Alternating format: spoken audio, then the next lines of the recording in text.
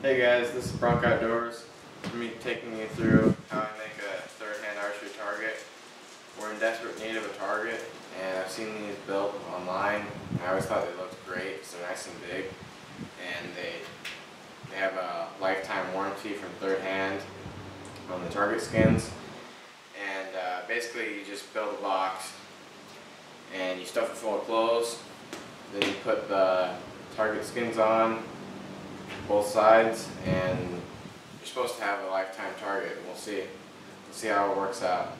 Alright guys, I already built the box. I went to Lowe's, got the lumber. I bought just one 2x12x12, and I had them cut it one board 33 inches or two boards 33 inches, the top and bottom, and then the sides I had them cut at 33.5, and I would have made it 36, the side's 36, so it would be a 36 by 36 inch box because I bought the 3-foot skins, but that wouldn't fit in my car, and I want to make this portable so I can take it places and wheel it around and shoot it. And I'm going to put wheels on it, but I don't know what this joint's called, but I just lined up. I just did the butt of the 2x12 and screwed it in from the side. I did 5 deck screws on the side. It's pretty solid. Wiggles a little bit, but that'll shape up once we get it stuffed full of clothes really tight. So now I'm going to add the wheels. Alright guys, I have this 2x4 cut to the length I need it to, and I'm going to screw these casters on. These are 8-inch fixed casters from Harbor Freight. I think they were like $12.99, and I bought 2 of them, and I'm going to use this 2x4 and I'm going to attach it to the rest of the box when I'm done. So I'll just mark it. So I have it marked and drilled, and now I'm just going to bolt the wheels, the casters, onto the 2x4. And I'm just using 1.5 inches. That's what it says, but it's obviously longer because it works with this. 1/4 inch bolts and nuts. You don't need any lock washers or anything because it's just wood. Alright guys, the casters are all screwed into this 2x4, and I had to put a spacer with like a 1/2 inch OSB plywood. I had to make a spacer 9.5 by 3.5 because the bolts and the end of the nuts were running into the 2x12. So I had to make a spacer, and we'll just screw straight through that. And to line it up, I'm just gonna push it until it's flat and the wheels are touching, and then I'll put a mark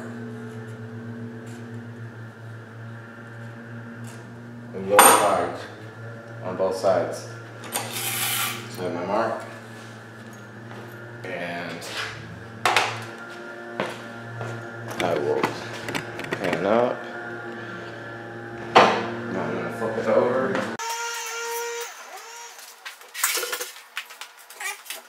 If I line it up with the marks, then this is where the wheels are just touching the ground when the rest of the box is. I want the wheels to be touching the ground about 1/4 inch lower, or I want the box to be sitting up just a little bit so I can wheel it around a little bit easier. So I'm going to move my dots down 1/4 inch and then make a line. Alright, so I have it all lined up on the marks that were 1/4 inch lower, and I got it even left and right, so the wheels are centered with the rest of the box. And now I'm going to pre-drill and screw it in.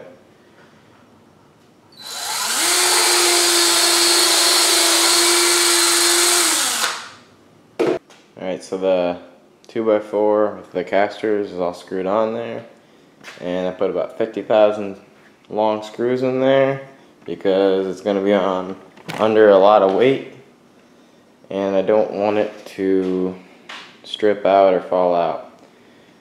I'm not sure how much these things weigh when they're fully loaded, but I think it's close to or over 200 pounds, so it's going to be under a lot of weight.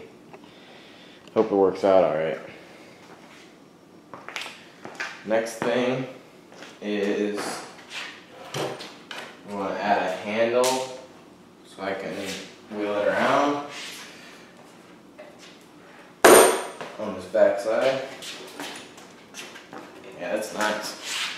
I want to add a handle down here somewhere with some scrap OSB that I have laying around.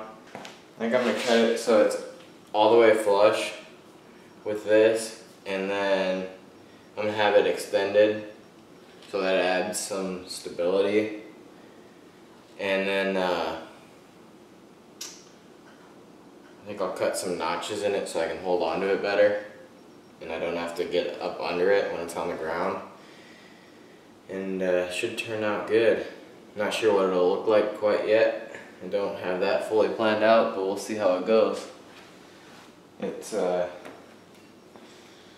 I think I'll make it, let's see.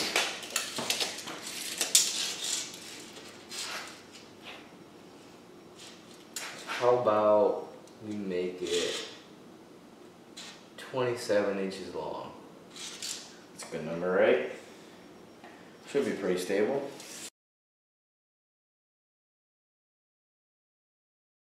Right, there it is.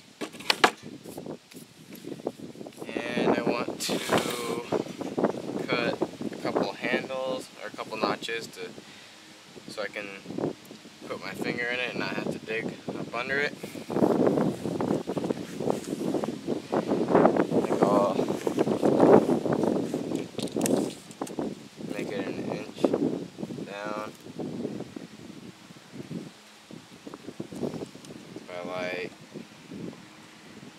4.5 inches wide. I saw on this other side, I basically made 2 slits, and then I wasn't thinking and realized I don't have a tool to get this last little piece right here. So then I just decided to angle it up to it, and there's a little slit, but that's alright. Maybe I'll fill it with caulk or something. But now I just have a handle like that, and I just took this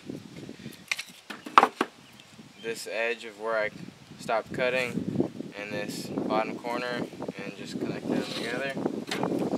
And so that's what I'll do on this side.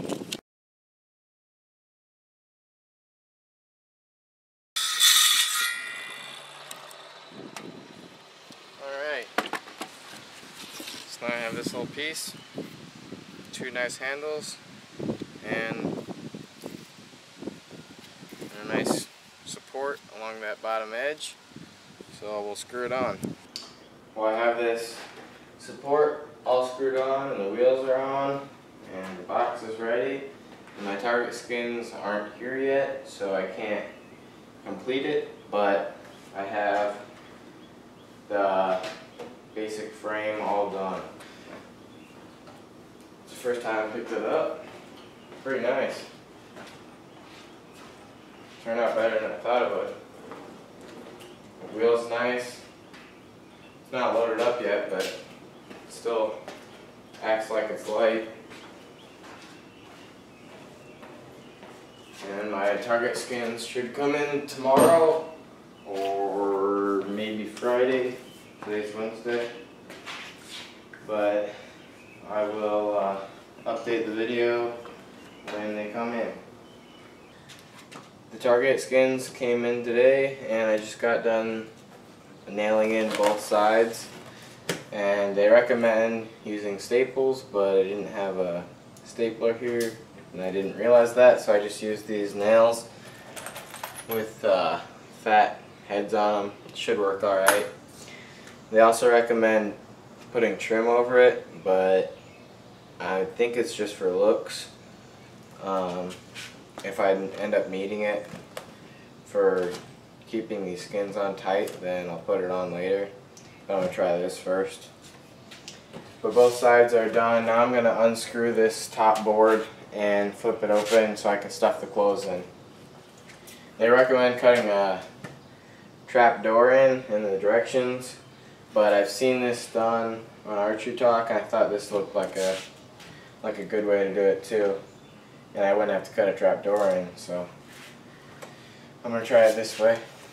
Well, I almost forgot to put these 2x4s on, and I unscrewed this top board, but I wanted to put these 2x4s on before I did that so that these sides would stay in place the whole time, and it'll take a little of the pressure off of the clothes when of the target faces when I stuff it full of clothes, and maybe it'll help with help make it not bulge out a little bit, and maybe make it flat.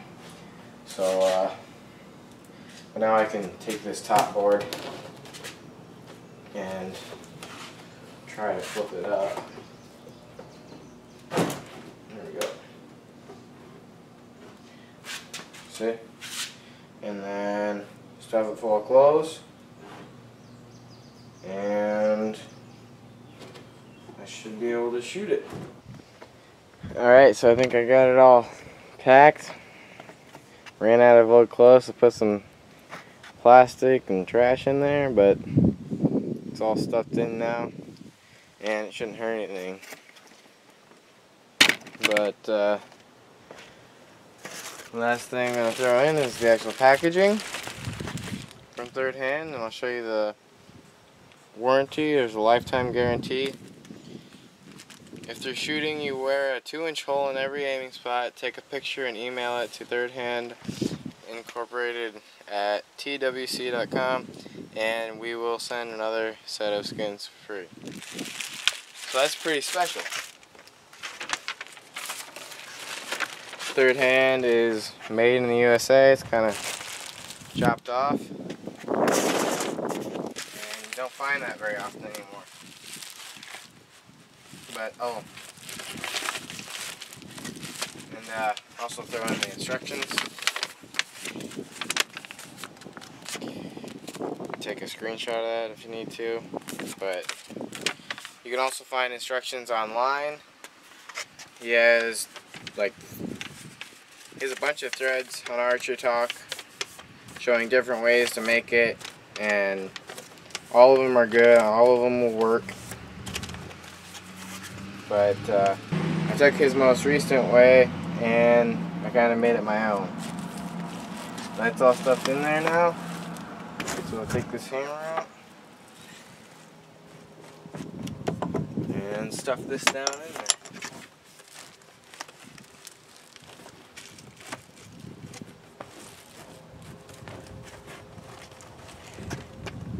It should be really tight when you're done stuffing it.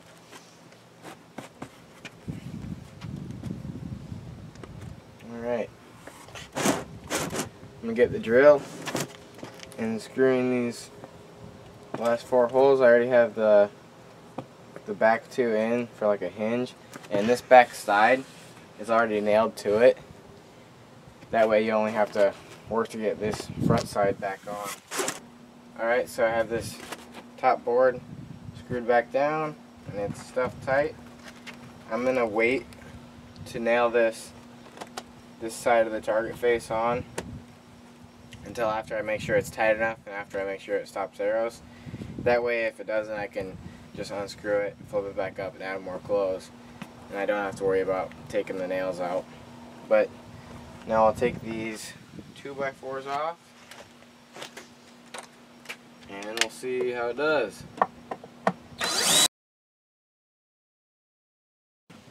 Well, it stays together, so that's good.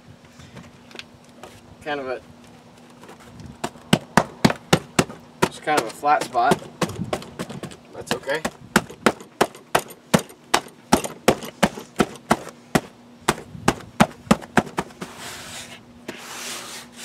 Just kind of testing the clothes, make sure it feels tight in all places.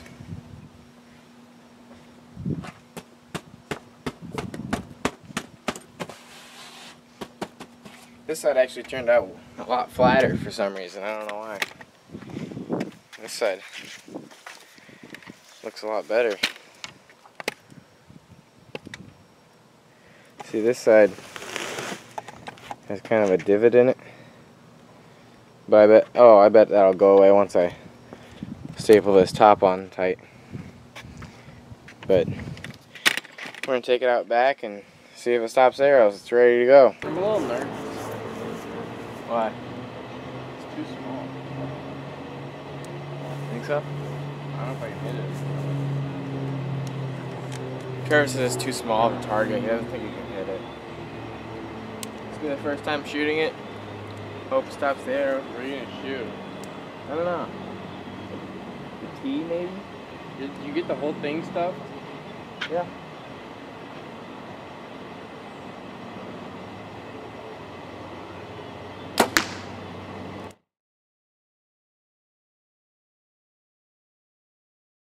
It stopped it.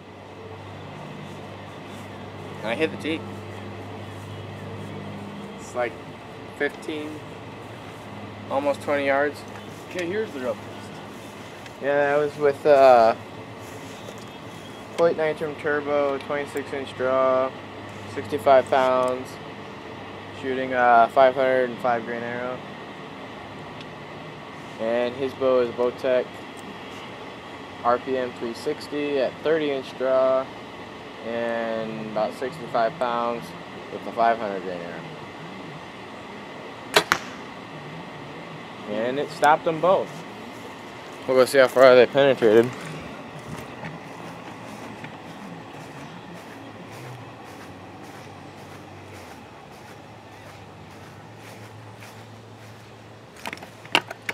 Neither of them are poking out the back, so that's good. You're just excited right now. Cool. Easy arrow removal. Alright guys, I've had the target for about a month. I didn't want to put up a video if I didn't know it didn't work. And I shot it every day this past month, well, almost every day. And it still looks brand new. There's no big holes or anything where I've been shooting. There's no clothes falling out. It's solid still. It still stops arrows just as well as it did when I first made it. So I don't see it wearing down anytime soon. As you can see, I ended up putting on trim boards all the way around because after a couple of weeks the skins were kind of pulling out. I could see that it probably needed something to go around it. And the reason I didn't do it in the first place was because I couldn't find a trim board that would be cheap and I thought would look okay. It would have been like $20. I thought I'd try to save a buck or two. Ended up needing it, but I found these boards were like 1/2 inch by 1.5 inches, and then I just got two really long sections and cut them down, and it ended up being like $6 to trim the whole thing. And I think it was well worth it because it looks nicer now and it's a lot more functional. When I did the trim boards, I ended up taking out all the stuffing, got out all the clothes and everything, and then I screwed it all on both sides and put the 2x4s to keep it centered. I put the 2x4s actually on the trim boards, and when I did that, it was kind of raised off the target skin a little bit, so it didn't make any of those lines like it originally did. So that turned out a lot better. One thing that I didn't mention is when you put the faces on in the beginning, before you staple on some black contractors garbage bags, and it keeps the whole target a uniform color. Just makes it a lot nicer looking. I didn't show a lot of the clothes stuffing. Basically what you do is you just either wad them up or you just lay them in there. You just put them where you want and then stuff them down really tight. That's the important thing. It has to be really tight. You don't have to cut them up or anything or do. It's not a lot of work. You just stuff it all in there. It has to be tight. And if you get it tight enough, it's not gonna get pastors or anything. It's plenty wide enough at 12 inches that it's gonna stop pretty much all bows, and it's gonna last a long time. my total cost on this target was about $85, $86 with the trim. So it's very reasonable. It's less than like a good broadhead target, or it's about the same as other bag targets, but I think it'll last twice as long or way longer than that. I think this thing will last for years and years and years, and then it has that lifetime warranty on all the skins. So it should last a long time. The thing that's different about my third hand archery target is obviously that it's on wheels, and I think that's the only way to do it, because if you just have a target that's stationary and like a post or something, and it's really limited on what you can do with it unless you have a really long range that you put it at. And I don't have that at my house. I can only shoot like 40 yards, so I have to be able to take my target somewhere and shoot when I want to shoot longer distances, like 80 and whatnot. So I can just put it on these ramps and wheel it right into my car, and the wheels work really good. Even on rough ground, I was surprised at how easy it is to wheel it. It's pretty heavy, but it really isn't unmanageable at all, and not tippy, and it's really easy to get it around. Thanks for watching the video, guys. Hope you enjoyed it. Hope you think this is a good method. I know it worked for me. Show your support, like the video, and subscribe to Brunk Outdoors.